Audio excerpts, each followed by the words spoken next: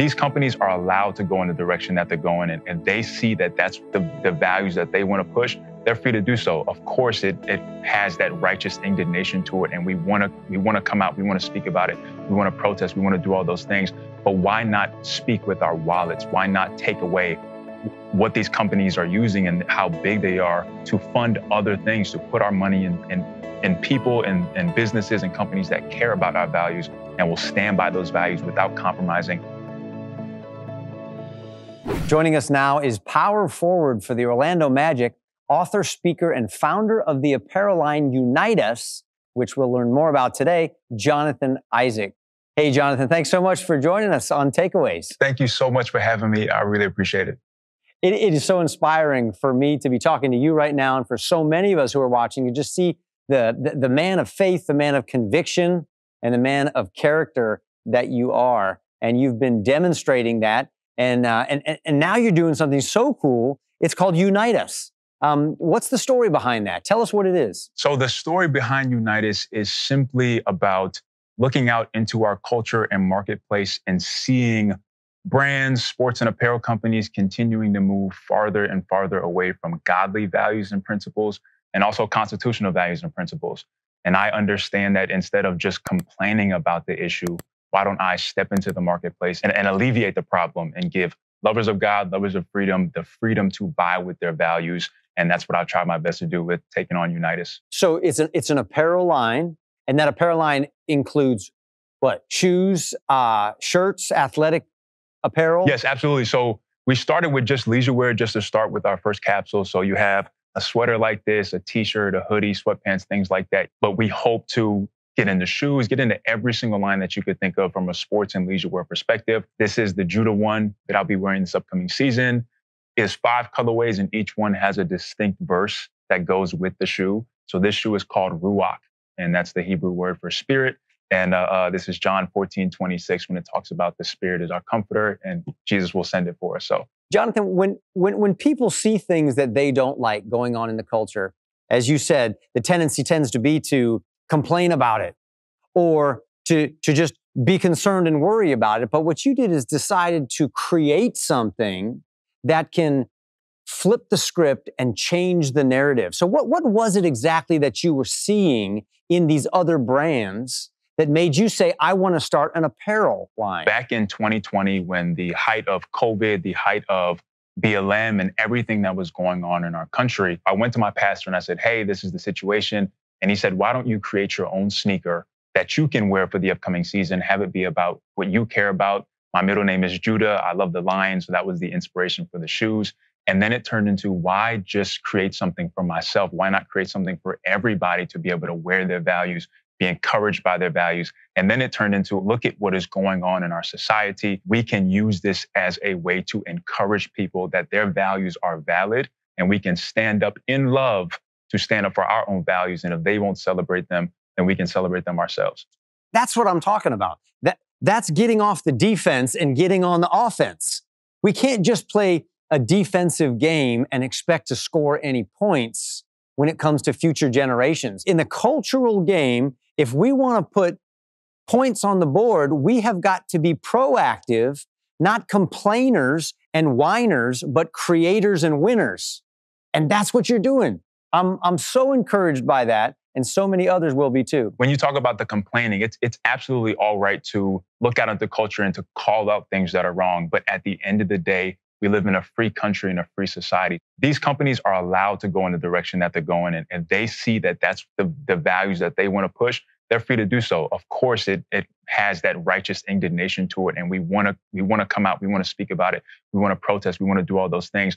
But why not speak with our wallets? Why not take away what these companies are using and how big they are to fund other things, to put our money in people and businesses and companies that care about our values and will stand by those values without compromising? And that's, again, what I've been trying to do with UNITUS.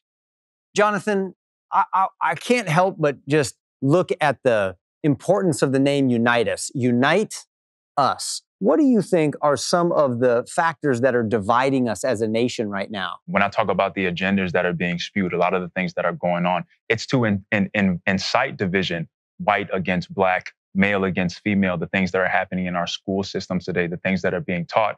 And it's even worked its way into the church where we're divided on issues. We're divided on biblical issues that, in my opinion, should be forthright with the word of God and what it says.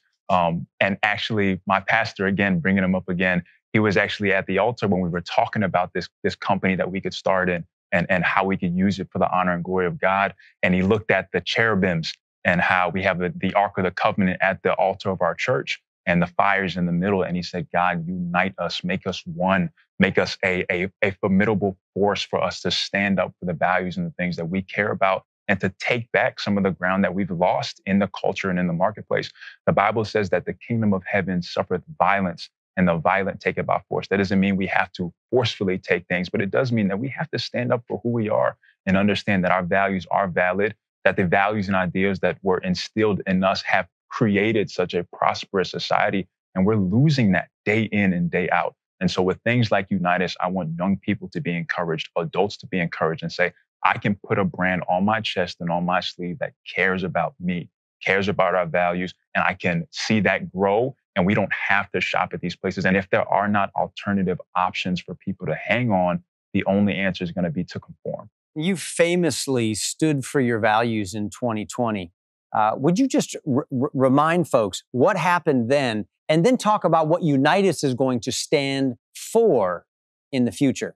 A lot of people know me from the viral moment of, deciding to stand in the bubble back at the height of Black Lives Matter organization and the movement and, the tragedy of what happened to George Floyd. And I found myself in the bubble where all the NBA teams were deciding to kneel for the national anthem and to wear a Black Lives Matter t-shirt. And I remember speaking to my pastor the night before and saying, hey, this isn't something that I want to do. I don't want to kneel. I don't want to wear the t-shirt. And he said to me, Jonathan, you cannot stand for God and God not stand for you. And the next day I went into that game and I decided to stand. And it was all about the solution for me. It wasn't that I didn't see a problem. It wasn't that I didn't believe that Black Lives Matter, but I didn't believe that the answer was going to come from an organization, that the answer was going to come from a political party or movement. The answer was going to come from white and Black people, understanding that we all fall short of God's glory. And if we could choose to love each other the way that God loves us, which is in spite of our sin, in spite of our shortcomings, then we could have true change and true progress.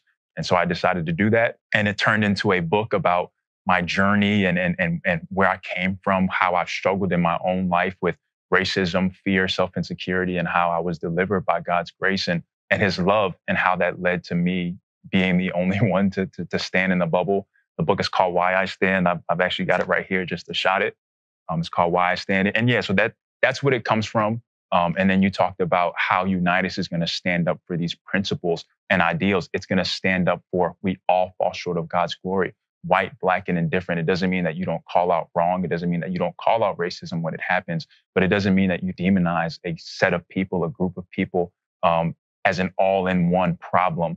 You take it by a case-by-case basis, and you strive to love each other in spite of. The Bible says to love your enemies and to pray for those who despitefully use you. When we stand for something, it also means we are drawing a line in the sand, and we're also standing against other things. And as Christians, we can sometimes be criticized for always talking about what we're against. Don't do this, don't do that. I'm anti this, anti that. But by definition, when we stand for truth, we are standing against error. When we side with the light, we are going to fight against the forces of darkness. So with UNITUS, what would you say UNITUS would be proud to stand against? UNITUS is pro-faith, faith in Christ.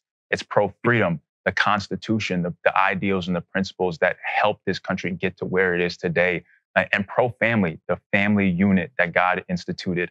UNITUS will stand up for things like veterans, things like just everything that's going on in our society today that I believe is contrary to the word of God. UNITUS will stand for in love. I love to say that all the time because it's not about hate. It's not about going against a specific group or a specific side. It is to say that this is our position. If you can stand proudly for what it is that you believe in, we only ask for the same respect and the same tolerance to allow us to stand up for what is our deeply held beliefs.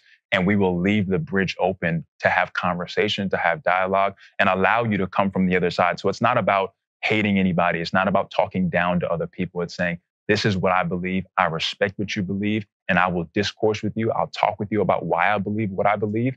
And at the end of the day, it may be that we agree to disagree, but I will not stop standing up for what I believe in. Jonathan, what has been the reaction of some of your colleagues, friends, family to starting UNITUS? Has anyone suggested that you just stick to basketball and leave the clothing lines to other people? I would say social media is definitely the wildest place to get comments and things like that. So I've had my fair share of negativity, but I have learned through the standing for the bubble, through not taking the vaccine, through all these different things. I've kind of had my scales and my calluses come up. So when I see negativity, I try my best to focus on the positive. So yes, I've had conversations with guys where they're asking about, well, how is it going? How did you start it? How did you go about creating the sneaker? All these different things, which is great conversation. And I just try to stay positive. There's been so much love already from people who are saying, I want to support this company and brand. What's the website? Things like that. And I didn't share that. So you can head to weareunitus.com to check it out. UNITUS is Unitus.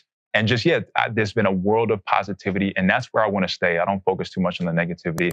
I want, again, to instill that community aspect, that encouragement aspect for kids in college campuses, kids in high school, adults all around the country to just want to stand up for their values in a loving, peaceful way. What's the way that you want to impact the world that your children will be living in? No matter what it is that you believe or that I believe, I want them to say, my dad stood on his beliefs, stood on his convictions. And if he ever was in an environment, even if he was the only one that thought a certain way, he didn't waver.